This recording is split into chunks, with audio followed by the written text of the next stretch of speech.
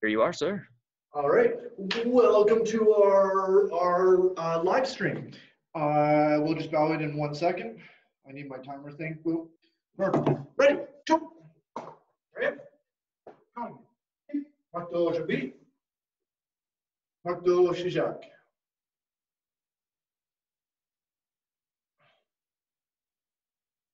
Marteau. Show. Ready? Going again. Keep. All right, starting off nice and easily, we're going to start with just movement.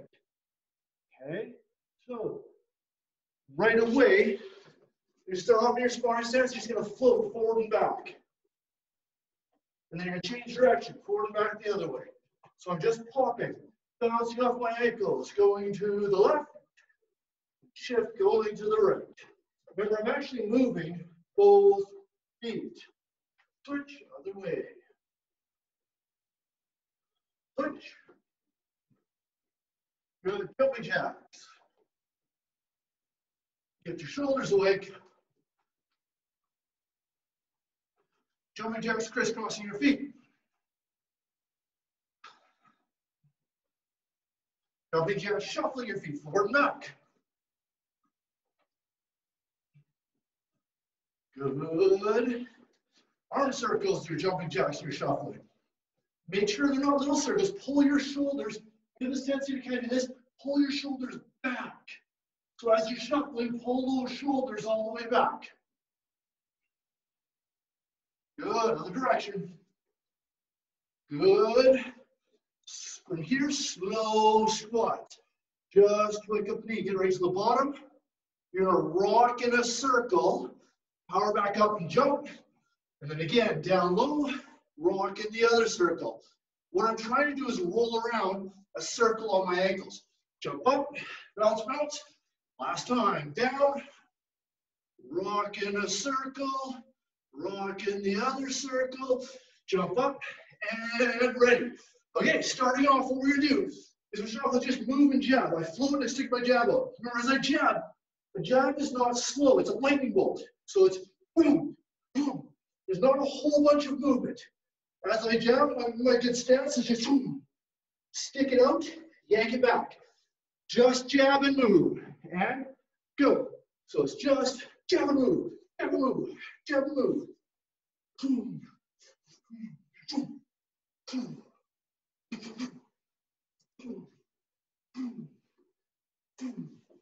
Make sure you snap it out fast and pull it back fast.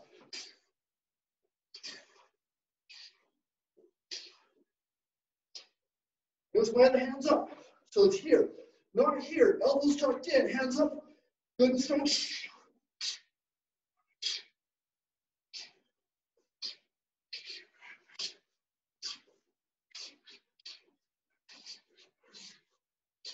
Just that jab. Snap it out. Good. Shuffle your feet.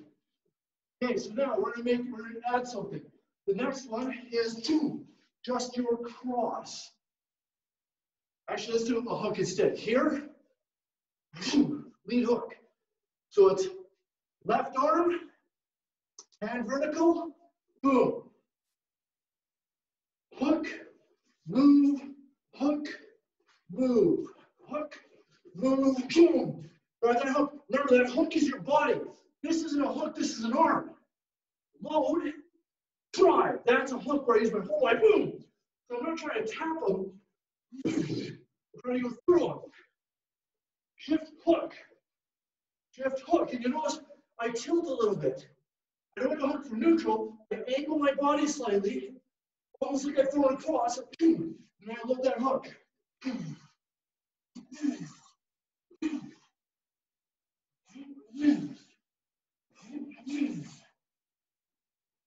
You notice I'm still floating.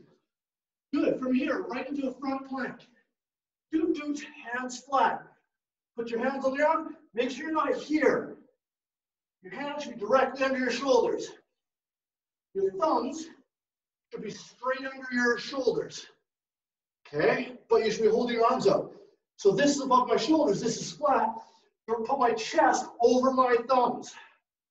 Squeeze your tummy and be solid. Nice and solid. Lift one toe and wiggle it, put it down. Lift the other toe and wiggle it, put it down. But as you do that, don't do a big motion. Barely lift it. Wiggle, wiggle. Lift, wiggle, wiggle. Good. And back up. And relax for shuffling. Your ability to move is super important. A lot of us like to stand still. But if I'm standing still, a bad guy can get me. So my ability to distance, super important. All right. Oh, I missed something. My apologies. Okay, so now we're going to take that jab of ours, jab. And then we're going to tilt, hook. So it's both our left hand. Jab, tilt, hook. Left jab, left hook. Left jab, left hook. And then float. Left jab, left hook. Left jab, left hook. Jab, hook. Jab, shift. You'll know I put a lot of weight into this hook. I'm jabbing for distance. Jab, tilt. So the hook, the jab is meant to go underneath. The hook is meant to do damage. Distract, slip, hammer. Nice and smooth. It should be time to train right now. Now you may shuffle.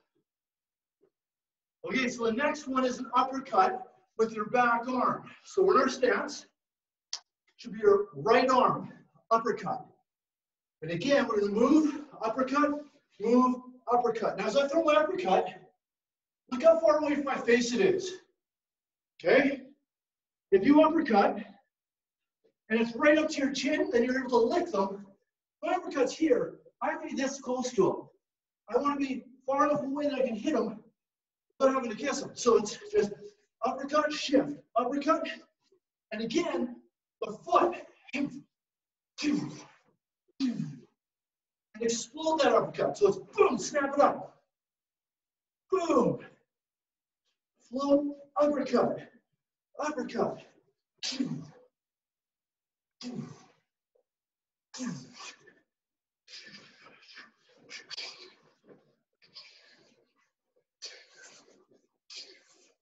All right. Quickly doing a side break fall to get on your back. Just normal sit-ups. Got 1,000 to do. That's totally not true. We got about 45 seconds of sit-ups. Nice and easy.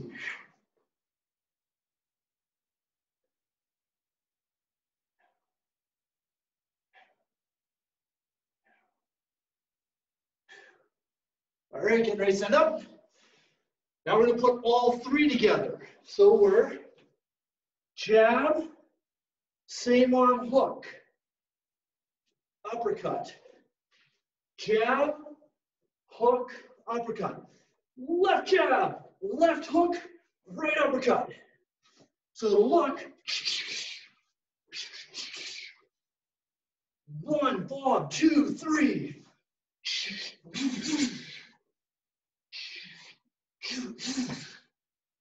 That's it. 1, 2, 3, move. 1, 2, 3, move.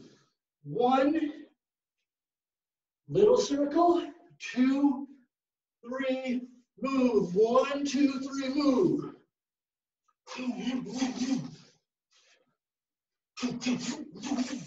Good, and rest. Your rest is movement, by the way. Rest isn't. Rest is moving. It's active recovery. Now the next one, if I'm here, I'm going to switch my feet and do a knee. So if your left leg is in front, you switch your feet and throw a left knee. Switch. Right? So if I'm here, switch. Switch, knee. Switch, and what I do is I treat it like a stomp. I switch and I stomp forward with it.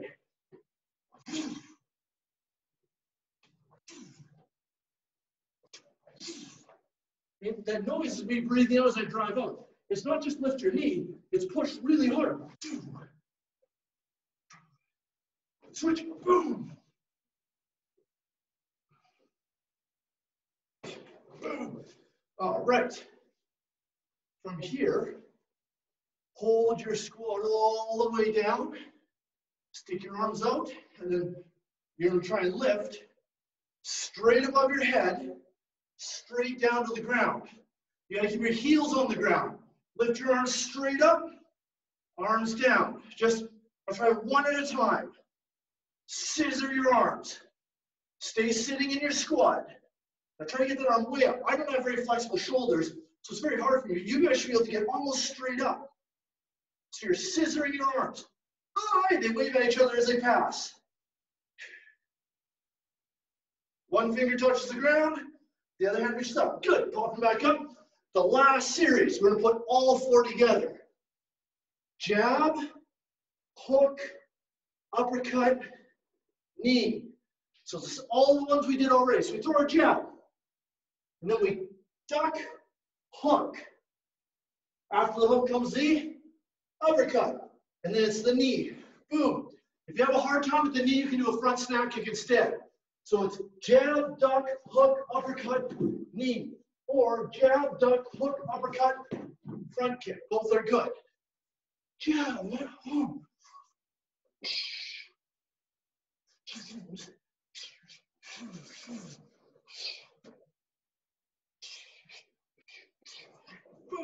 Good, and rest. Awesome. Okay, so that is just a combination that you can do. It's all combinations. Jab, cross, kick is a combination. They're just a way of building smooth motion, interchanging skills, right? I might have a really fast jab, I might have a really fast kick, and going jab, kick might be slow, and I need to be able to fix that. Everything has to move quickly. Okay, next thing, pattern.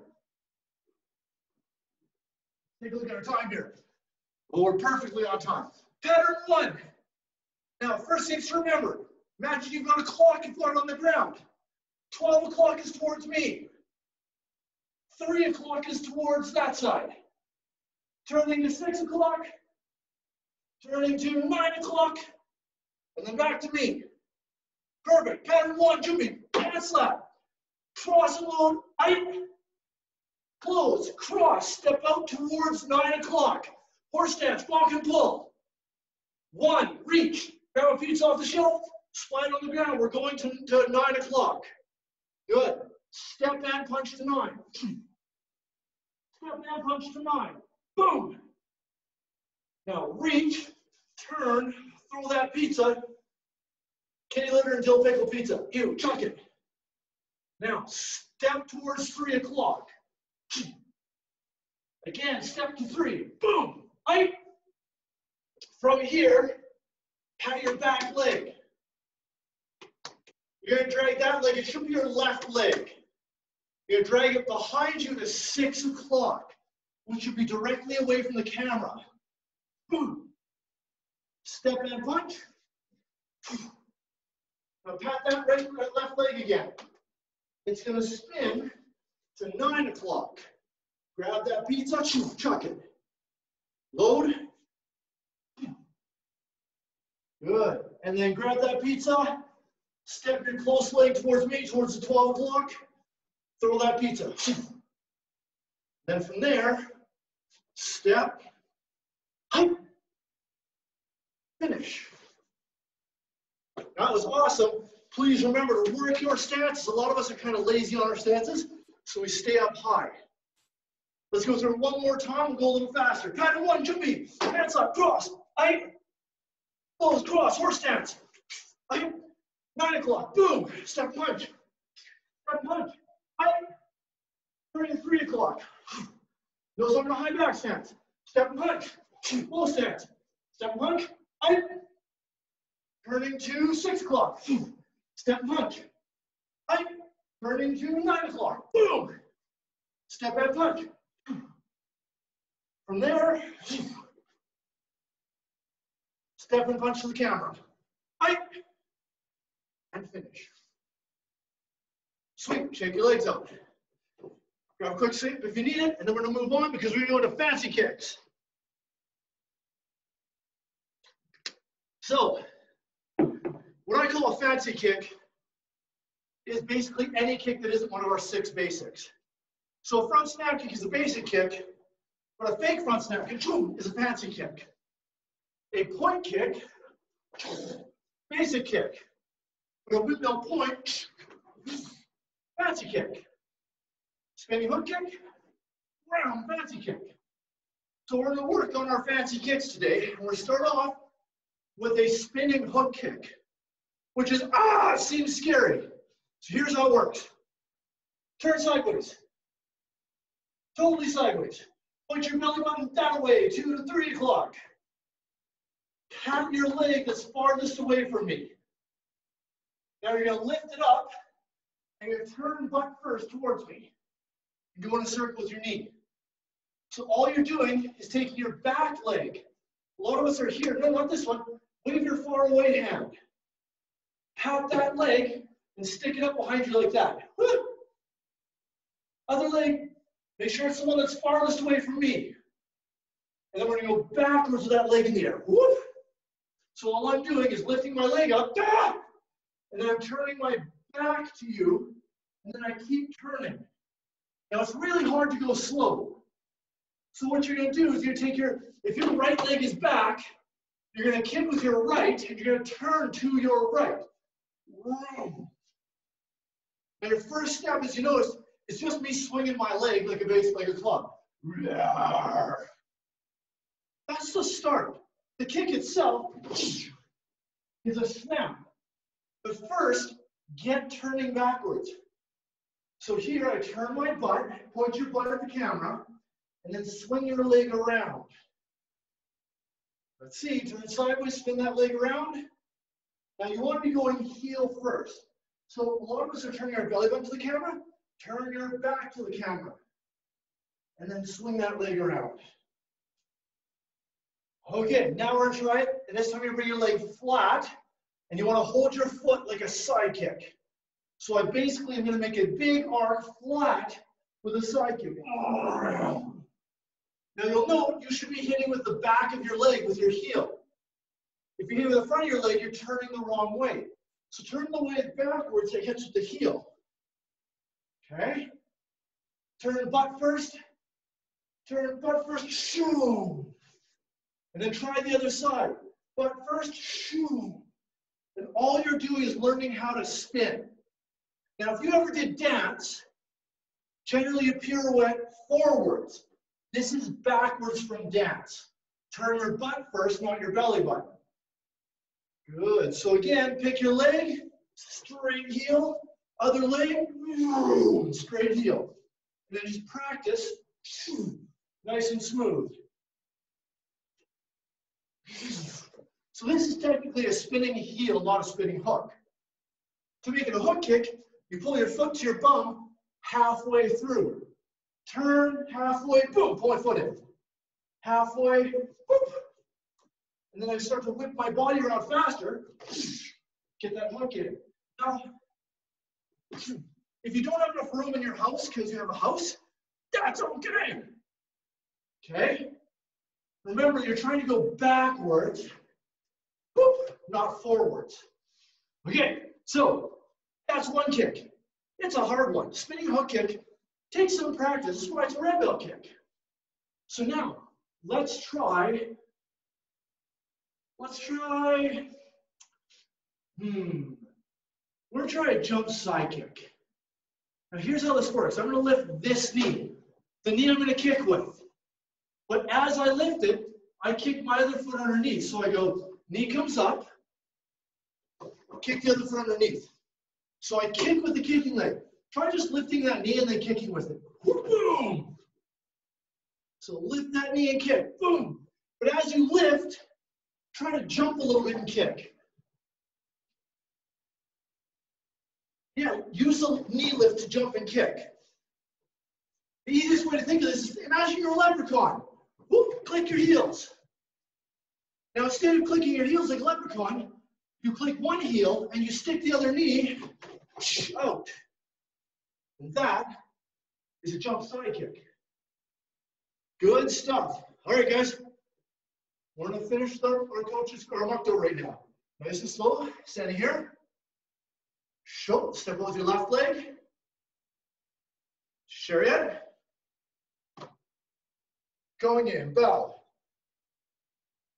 Makto Javi, kneeling down. You want to be in Seiza, which is normally knees quite close together. Your back should be straight. Just your chin goes down, not everything. Imagine you've got a string holding you up from the back of your head. You drop your chin, don't leave your elbows out like this. Let your elbows relax by your side. Chin down. Makto Shijak.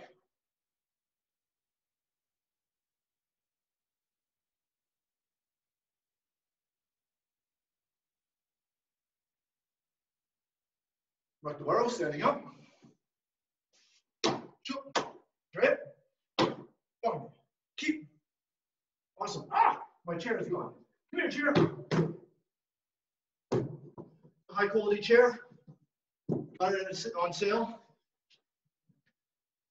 Okay, so actually, Sir Derek and I were talking about this recently, and most of you had this conversation with me, but it's kind of cool how much a person is like a car. We were talking about how the cylinders of the car inside your engine pull air in, and how our lungs, when we breathe, our diaphragm opens up and it pulls air in. It doesn't just happen, it actually pulls the air in. And then we talked about how a car can be turbocharged by using something to push the air in instead of just pulling. And there's another thing we can do that with people, but that's not always a good thing. Okay, so let's cover it quickly. In many ways, we are a biomechanical or bioelectric machine. Our brain, which is kind of like our computer or CPU, actually runs on electricity. I mean, technically it runs on sugar, but it creates an electrical pathway between one neuron to another, and each pathway is a different memory or different experience or different thought. And so all the time, your brain is setting all these little electrical pathways alight with biochemical or bioelectric energy. So your brain uses electricity to work, which is crazy. Attached to your brain are nerves. Nerves are like the wires to your car. When I turn my turn signal on my car, there's a wire that runs from the turn signal to the light, and they go, and that's what that turn signal is. When I turn the turn signal, lights turn on. The wire in between them, that's like your nerves. You have a wire that runs down your back, goes all the way to your big toe, and then when you say wiggle toe, you go wiggle toe, and it follows that wire, and goes wiggles that toe, right? We have an engine, which is our heart and lungs. So when you're working really hard, it's like a car going, your heart and lungs start working harder to provide more oxygen. We have fuel lines. Car takes gas from the gas tank, which is our tummy, and takes it to the engine. In our case, it takes food, not really food, they break it down to little tiny things, carries it to your heart, carries it around your whole body, right? Because every single little cell in your body needs that food. So we have fuel lines, we have a fuel tank, we have an exhaust pipe, which you guys can probably figure out what that is. We have a computer, we have a frame. And what that means is what makes the shape of a car are little metal posts. And in us, it's not metal, because that would be amazing. It's bone. And our bones make our shape. My cat has totally different bones than me. And then we have well, it's not exactly hydraulic, but it works kind of similarly. A system for movement and for function. And that's our muscles. So in many ways, we act quite like a vehicle or like a robot. But we have one super special thing. We have a few super special things, right? One, if I crash my car, it doesn't heal on its own. If I stub my toe or I roll my ankle, it will heal. My car, if the wheel breaks, it doesn't heal, it just starts moving. Okay? And the other thing is, my car or any computer or robot has to be told what to do. We have the real gift of being ourselves, of being able to express ourselves of our own volition. We don't need something to say, you must do it this way. If I ask you to draw a picture, every single one of you will draw me a different picture. And even if I gave you, draw me a horse, every single one of you would draw a different horse, sometimes using different colors, different shapes, different patterns. Some of you have more skill, some of you less skill. I have 0 skill, so my horse looks like a duck with 4 feet. But it's all an expression of self. And that is what makes us really special. We're all kind of alike. We all have an input-output device, eyes and mouths. We can all interactively recognize and interact. Sometimes it's our ears, sometimes it's our touch, sometimes it's our sense of balance, right? We all have a whole bunch of senses. The common ones we talk about are 5, but there's really like 40, right? Balance is a sense, for example. But what it comes down to is while we all have very similar functions as a biological machine, what makes us really special is that each and every one of us interprets the world and expresses ourselves very differently, right? I like certain kinds of music, other people like other kinds of music. We all draw things, they all come out differently. And that's the real gift. It's not our similarities, which are really important, but it's the fact that we're all different, and that is awesome. Anyways, guys, thanks for a great class. Please put your hands together, face this way, and namaste. Awesome work.